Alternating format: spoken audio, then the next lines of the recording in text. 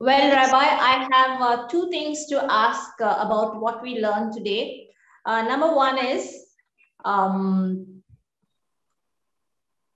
the nation of Israel,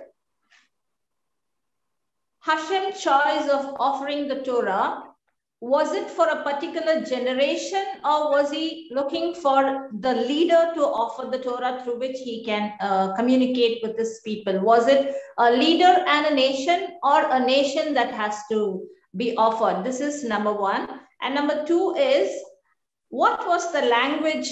Of course, it's Hebrew, which the divine language which Hashem spoke.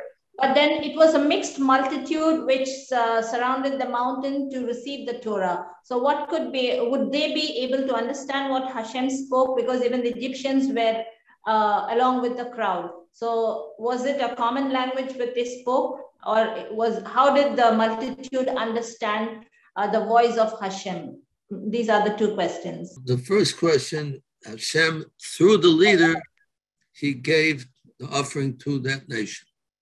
He didn't come to them like on Mount Sinai and speak to everybody personally, but the leader of the nation, that they had a Navi, a prophet, through the prophet, he would offer the Torah to the people who the prophet was in that country, and they were offered the Torah. That's how he did it. He came through the prophet. He spoke to the prophet and told him to speak to the people and ask them if they want the Torah.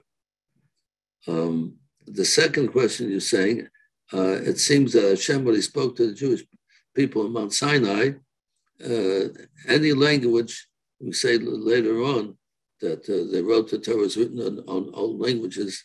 It seems that Hashem, when he gave the Torah, it started from Hebrew, but it was understood by every person according to their language.